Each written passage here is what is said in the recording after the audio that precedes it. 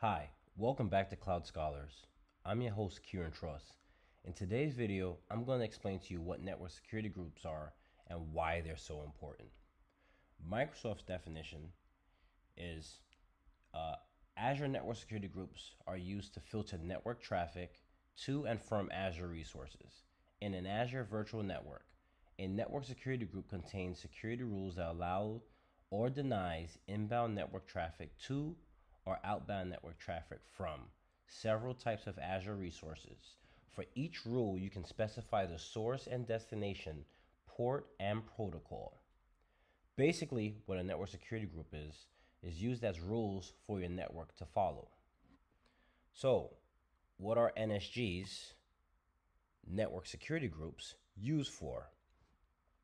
So, network security groups, NSGs, are used for to secure, only allow specific individuals in, protect, keep your data and resources safe from unwanted personnel, isolate, keep specific resources in its own container, and also route management, allow certain things in and certain traffic out.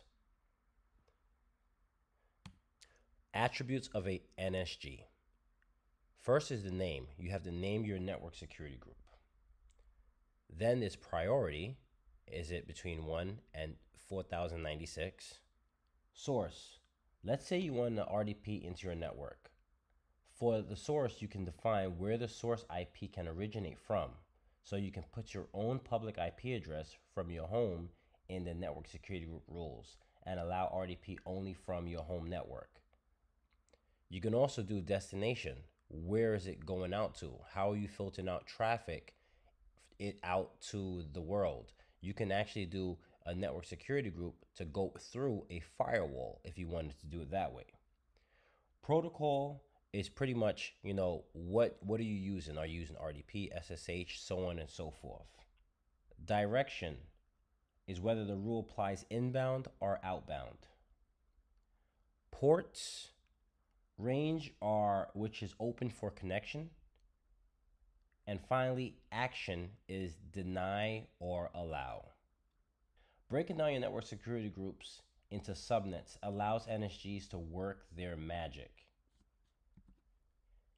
Here we have 3 subnets. The first subnet is web tier, the second subnet is a business tier, and the third subnet is a data tier.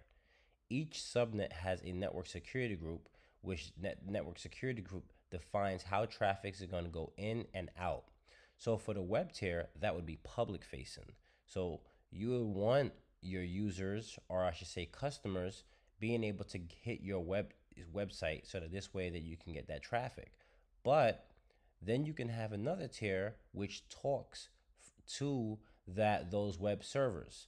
So say if you have a bunch of virtual machines that are doing something, you don't want your client to be able to see this tier, right? So you would have a network security group to only allow traffic from the web servers, whether it's APIs or whatever you're using it for your business reasons.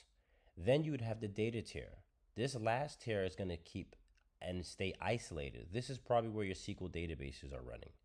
So the way you set up your network security groups are basically for your business functionality.